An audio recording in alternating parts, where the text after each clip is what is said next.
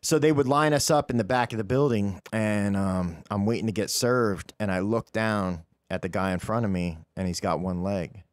He had lost it from using, and it was almost like the ghost of Christmas future, where I saw what my life was about to be, right? And it wasn't right then that I stopped, but it was definitely a moment that I'll never forget.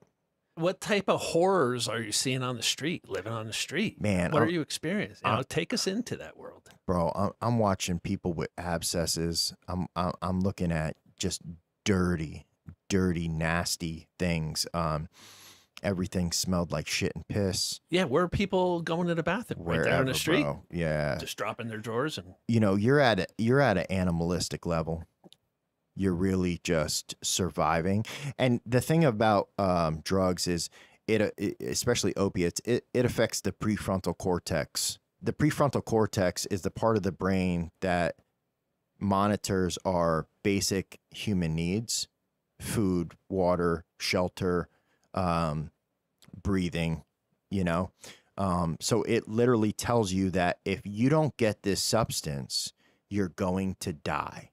That's what it tells you in your mind. right. And therefore, you'll do whatever it takes in order to not die. Because you think that if I don't get this thing, I'm going to get sick. It's going to be bad. I'm going to die, right? That's the thought process. So just nasty, dirty, horrific things. I've seen women just do whatever is necessary in order to Having sex with whoever. I mean, you got to see my sex right on gosh. the street then, right? Yeah, sex, people getting beat,